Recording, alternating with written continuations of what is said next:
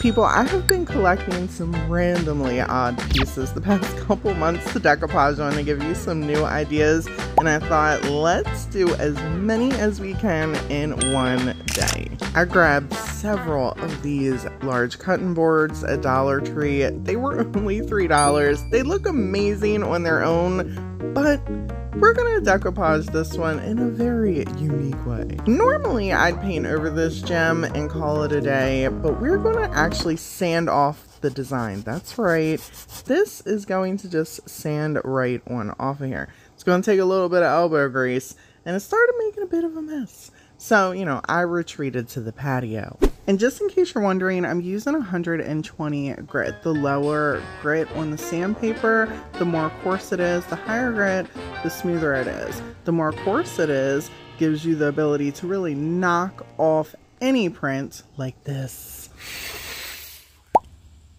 And people, since it was 120 grit, this was a little rough, you know what I'm saying? But I had to be careful because guess what? This is not solid wood. It's MDF, okay? Check out the back, all right? This is a huge indicator, not solid wood, just the top. So if we would have sanded it down too far, we wouldn't have that beautiful wood on there. And now to make it nice and smooth, I'm gonna take this 800 grit sandpaper and just wrap it around my little finger sander, and we're gonna go over this to make it smooth like butter for us to make a brand new DIY out of.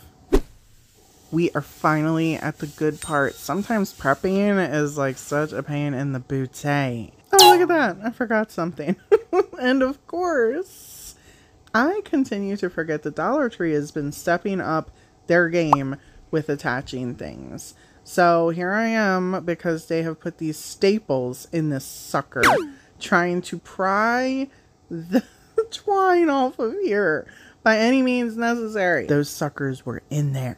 But in all seriousness, it's a good thing that they're, you know, putting their stuff together better. Here is one of the beautiful napkins that we're going to be using to decoupage onto this piece.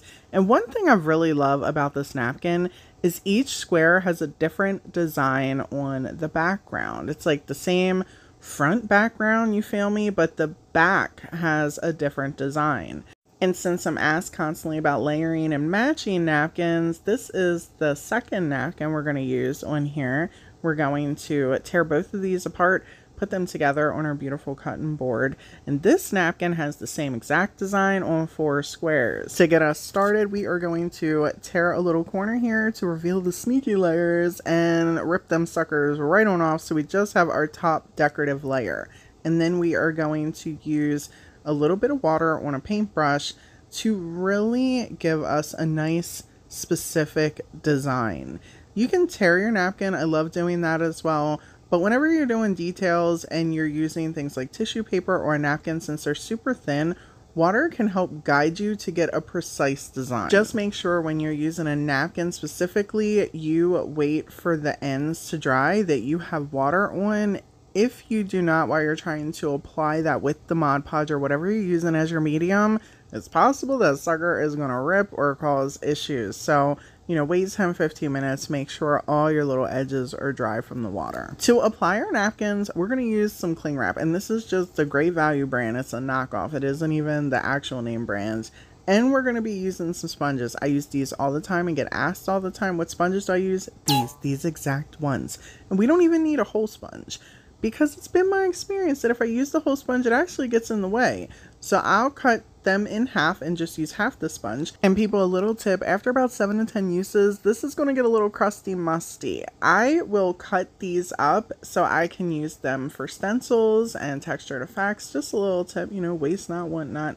And we are going to be using some Mod Podge and fan brush to apply our napkin. It's my favorite thing to actually use as an applicator whenever I'm doing napkin decoupage DIYs. There are a lot of ways you can create decoupage art, and as a crafter, a DIYer, or an artist, I like to believe that we all find what works for us through one means or another, whether it's school, a knack for it, YouTube. And really, I truly believe that there's no right or wrong way to go about it. Just create something that you love, and as long as it makes you happy, that's all that matters. It doesn't have to be perfect.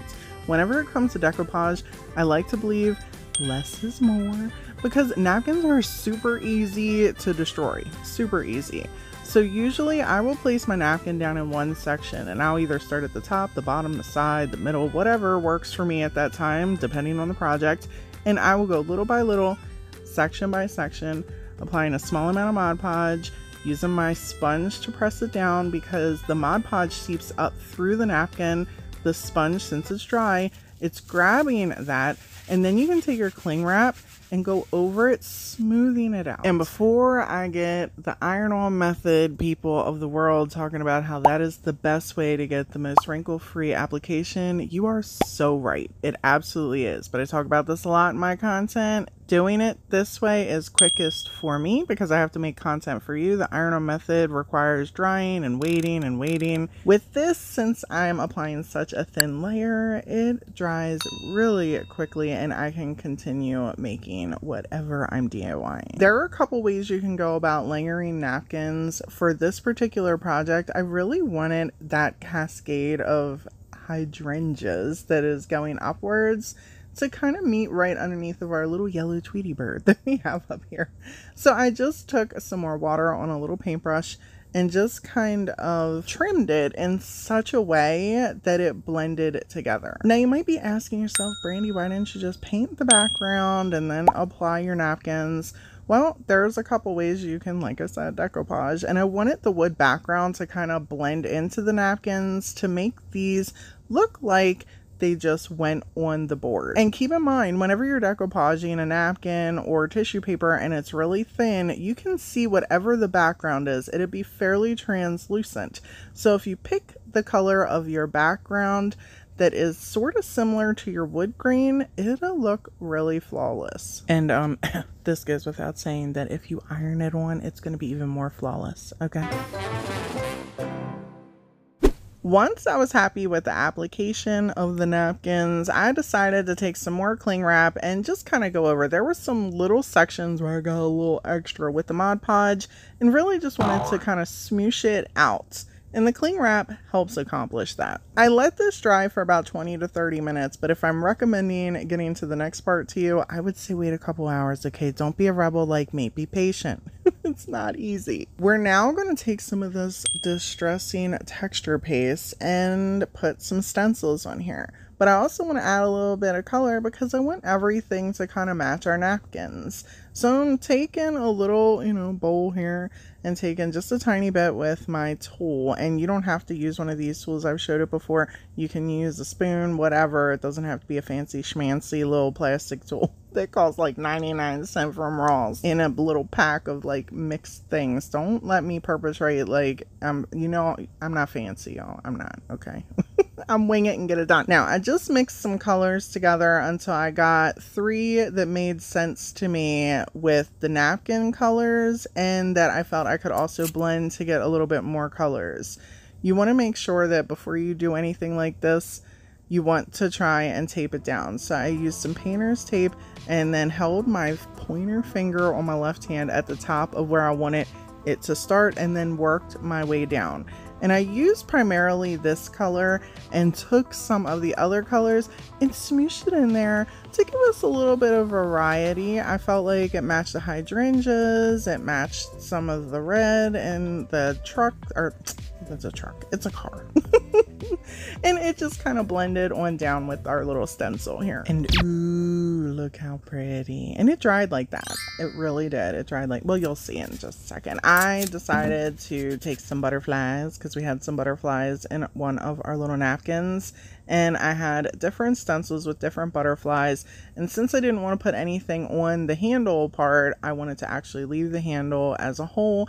I put them going up the handle in different colors.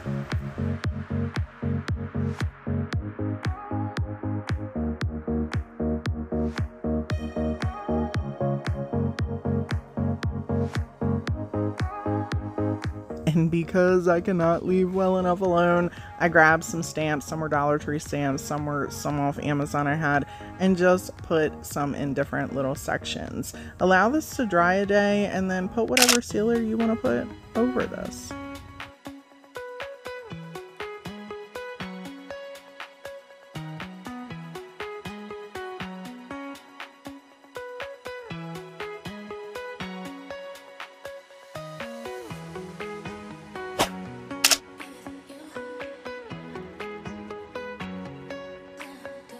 If you're looking for a super easy decoupage piece that you can kind of toss around your home, this is going to get you right there. This is a little hanging live edge piece that I picked up from Dollar Tree. I love these things. And I'm just ripping the handle right off of there. Feel free to take the staples out. They are a pain in the booty, and for the sake of the video and my time, since I'm trying to get as many done as possible in one day, I'm leaving them. Look at this pretty napkin. It almost looks like it was meant to go on our little wood piece. I am not painting it because I feel like the napkin will blend right on into our wood, and I am just tearing off right at the top where our butterflies are. I love the fact that there are 3 different sections of the napkin that have the same pattern on there. So I just took the center, I measured it on up and started right on in the center of our napkin and worked our way down one entire side. And it was at this moment that I realized something was off. Can anybody see it by looking at the video? Can you see it? Because I can see it looking at the video. I couldn't see it in person, but I noticed it as soon as the damage was done. I missed a sneaky layer. I missed one. And I was like, shoulda, woulda, coulda. At this point, I just started on the other side. So if anyone has ever forgot to take off a sneaky layer or missed one, here is a good project for you to look at. I did my best trying to make sure that the top decorative layer was getting attached to that Mod Podge underneath that sneaky layer. It's one of the reasons you want to just have the decorative layer so you don't have a loose layer on the top. So a good tip is to leave it alone, let it dry, go over it with a sealer on the top, let it dry again, and you should be okay. But it's always best to make sure you get all them sneaky layers. It still turned out super pretty.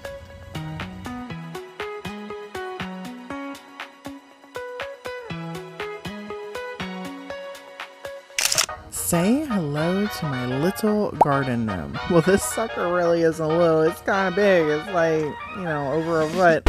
I picked this up from Aldi's for like $8.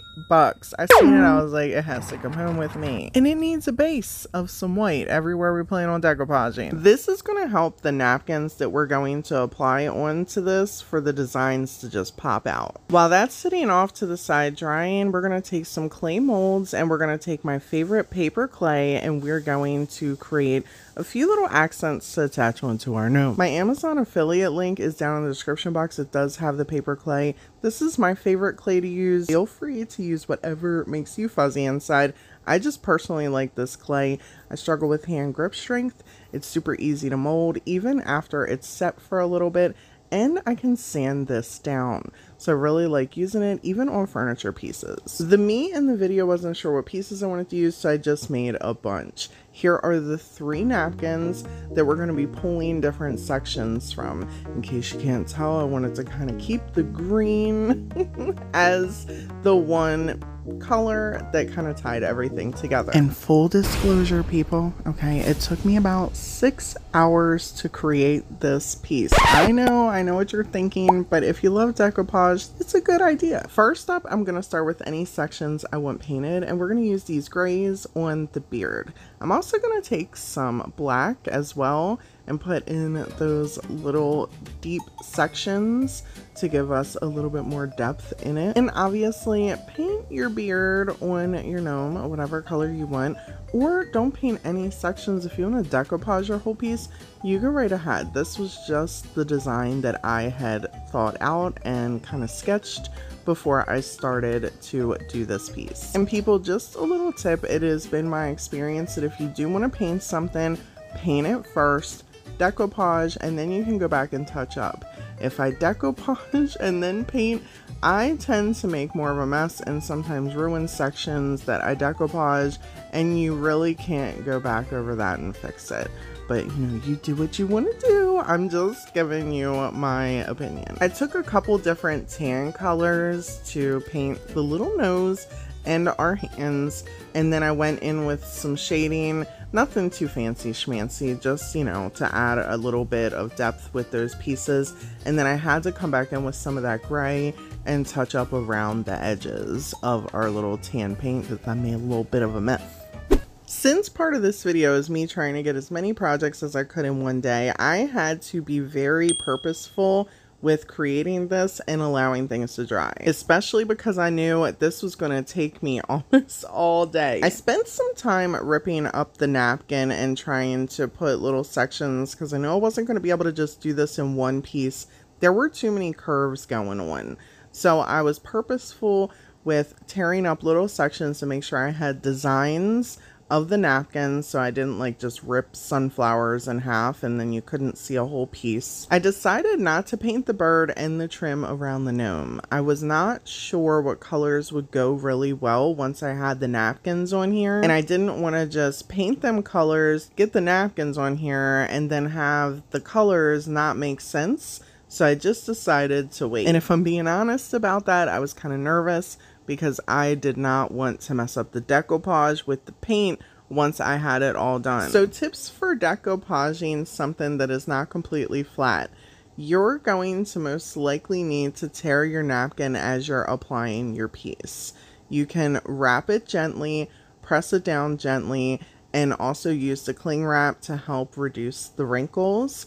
But be mindful as you're pulling the cling wrap around whatever type of curves you have, because if it's super wet, that cling wrap is just going to rip your piece and move it as you're moving the cling wrap along. I always try to use really thin layers of Mod Podge and go little by little. As you can see, it took me a long time just to do this little cap right here. And then once I had the largest piece on right in the front, so this way the bulk of the design was right there, I started piecing the smaller sections that I had torn out in the back so it looked like one piece. And people, don't be afraid of any excess overhang. See how like around the rim there's extra napkin?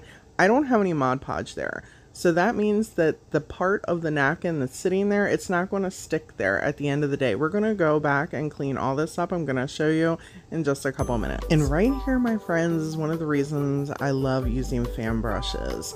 You can have a little bit of Mod Podge on that and go around all the edges. It peels them back just so gently, and then you can plop a little bit right there and gently fold the napkin right on over. It seals those edges up super tight, especially whenever you're doing a little piece project like this one. Once that cap was dry, it was time to move on to the little gnome booty. And we needed to lather that sucker on up with a nice amount of Mod Podge all up in that crease from top to bottom.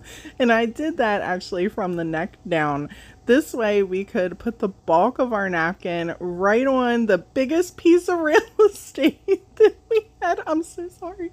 Right on the biggest piece of real estate we had back there, so we could just piece together around the sides. And I made sure to do my due diligence to press it up in there so we had a nice wedgie. I'm sorry. Okay, now moving on. I love this napkin, but we're only going to be using the green part for our shoes. I want it to keep the little gold piece at the very bottom of our gnome shoe and then have the design take over kind of the entire top. This was the most time consuming. You would think that the arms were, but oh no, these shoes were. And mostly because I had to really go around the beard and do this tiny section by tiny section, keeping the gold piece aligned with the actual sole of the bottom of the shoe. And you'll notice I don't have my fan brush in here. I have a tiny synthetic brush that I'm using. It's still, the bristles are super soft, just like the fan brush that I use. And it's also tiny enough for me to get in these little places that we have to kind of push the napkin in here. I did an entire row of this and then came back in and pieced little sections of the print on the top of the shoe. When all those sections dried, before I started the sleeves, I'm like, let's take a little clay tool, well, I used a couple really, with a little bit of water on a paintbrush and go around our edges. So I just went and took that water around the edges. So once the Mod Podge stopped, then the napkin was just hanging there. This allowed me to take those clay tools, get in those creases, and pull off any excess napkin where the paint began or the next section began. And before I put the sleeves on, I wanted to do this so this way the sleeves actually overlapped the flower print and met up with the beard. I hope that makes sense. This is extremely time consuming, so prepare yourself if you go to do a project like this. This is probably going to take you the largest amount of time, and mostly because even though you're separating this with the water, sometimes the napkin can bunch in little sections, and you really got to make sure you adjust for that. Even though there's no Mod Podge, there's like little napkin ball pieces you want to smooth out before you carry on to apply your next layer or to put your sealer over or do your paint. For the sleeves, I kind of did the same thing I did with the bootay area. And I took a big section over the largest part of the arm and then pieced together the smaller sections around the sides. I was so happy when I got to this point because, as you can imagine, you're letting this dry, you're working on it, you're letting it dry, and then it's like you're starting to put the finishing touches on it, coming in, fixing the paint, adjusting to where the decoupage ends, and it just really started coming alive for me at this point. And it was also about this time that I realized what colors I was going to do the trim and our little Tweety bird, which I decided on a deep brown for the trim and a little yellow for our bird. I painted up off camera our little clay pieces that we had molded, and I used tacky glue to attach them. And because I can't leave well enough alone, I decided to take some gold gilding wax by Dixie Belle and go over our bird and our trim.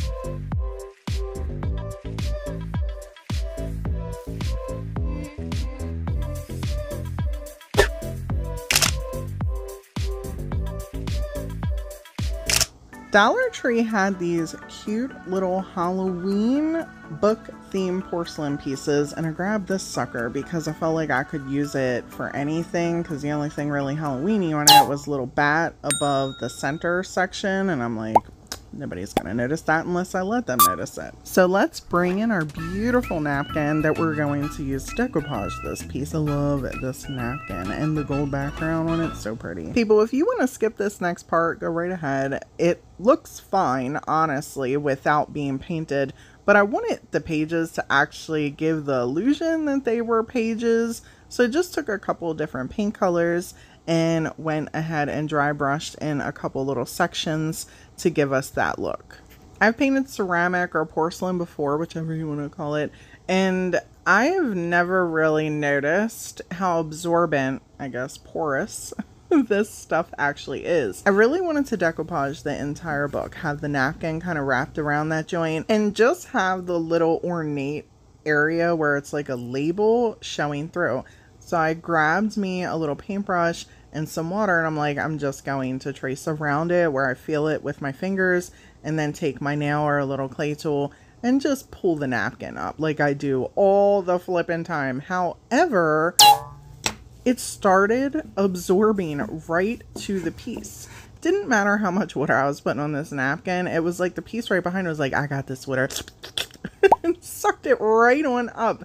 The napkin was like not getting wet at all. So this is where the skills that I have acquired over a long period of time of winging things comes into play. I just decide to make the best of a bad situation, take that water, take the napkin off of our little piece, and trace around what I felt was going to be the spot that our little label was going to be in. And lo and behold, I kind of nailed it. At this point, I was definitely worried about the Mod Podge situation, and knowing I had to decoupage this napkin on here, wondering if, since it was absorbing the water, was it going to do the same thing with the Mod Podge? So I was like, you know what? Against my normal less is more, I'm going to use a whole bunch and pray. And that's exactly what I did. I lathered the piece all on up and then just tappity-tap-tap-tapped with my finger all around. Once I felt like there was a secure enough hold, I grabbed the sponge and started pressing down because there was a ton of Mod Podge seeping through this joint. And trust me when I'm telling you, it was drying super fast. I could not even believe it. I'm like, let me hurry up and grab the cling wrap because I want those little ornate designs to pop out through the napkin when I try to put my accent on there. But best believe if I didn't take that sponge first to grab some of that extra Mod Podge, this cling wrap would have probably been tearing this napkin to shreds. As I wrapped the napkin around the spine, repeating the whole put a lot of Mod Podge on there process, I realized that the napkin was going to have like this gap on the back of the book.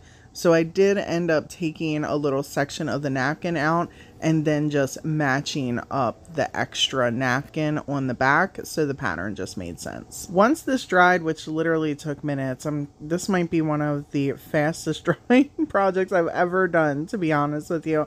I went around trimming off our excess napkin. I decided to just put a nice simple label on the front of our book here, picked a design from one of our stamps, and pressed it right down in where that label section is that gave us all the trouble. Then I grabbed out my Dixie Belle gilding wax, put a little bit on my finger, and went around all those raised sections in our book so that way they popped out. If you don't have this stuff, Rub and Buff or some glittery paint will give you a very similar effect.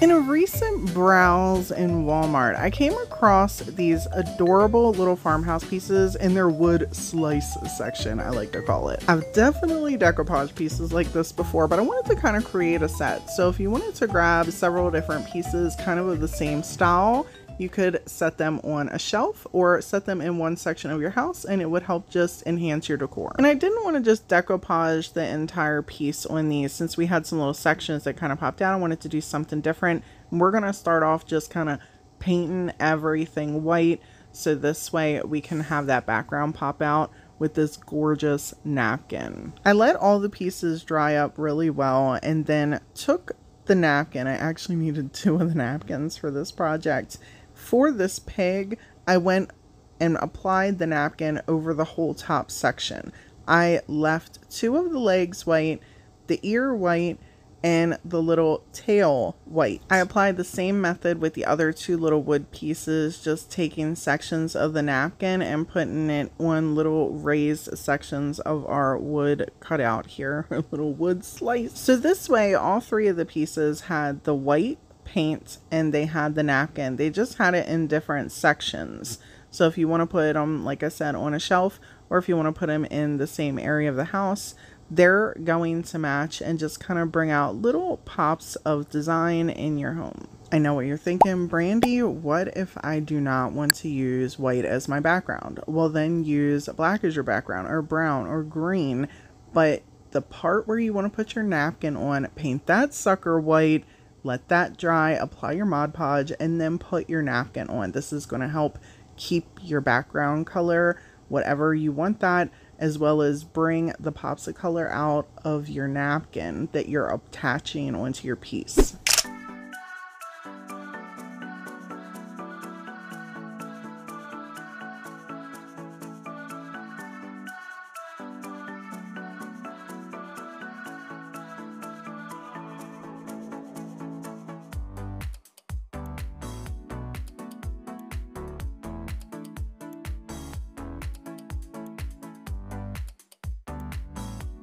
Alright people, let's recap. For this video, I wanted to see how many pieces I could decoupage in just one day, giving you guys some new ideas on creating decoupage art with some odd pieces you don't see decoupaged every day. I started at 8:30 in the morning and ended shortly after 7 p.m. in the evening. taking just a small break throughout the day, and I alternated these pieces, not that you could tell with the way I filmed it, letting them dry and rotating, working on them throughout the video. So people, humor me if you will, and tell me, how many pieces do you think I decoupaged today? There were a total of 5 projects, but our last one had 3 pieces, giving me a total of 7 pieces. I personally think I did 7. However, some of you may feel like that last one was just one idea, making it a total of 5. As always, thanks for hanging out with me today, and until next time.